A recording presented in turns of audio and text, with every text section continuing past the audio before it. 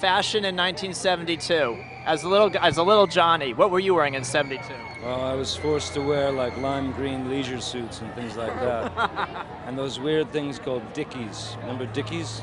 You're probably too young, man. Dickies. It's like a fake turtleneck sweater that only went to here. You're a little tyke in '72. What were you wearing back then?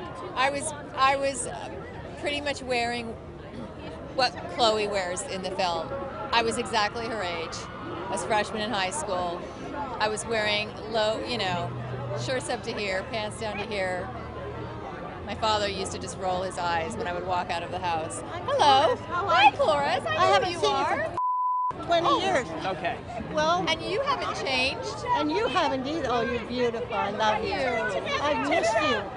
So if this movie brought back that '72 fashion, that would not be a good thing. I would say, well, it might be a good thing, it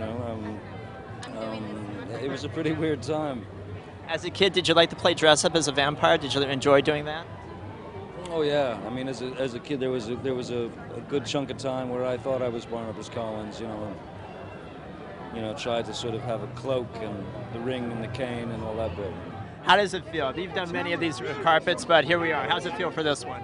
I haven't done a red carpet in a while, so it's a bit strange. And I haven't been to Los Angeles in a while, so it's even stranger. But it's great. I used to live in Burbank, take the bus over to Hollywood, the Chinese. So it's kind of special that it's at the Chinese.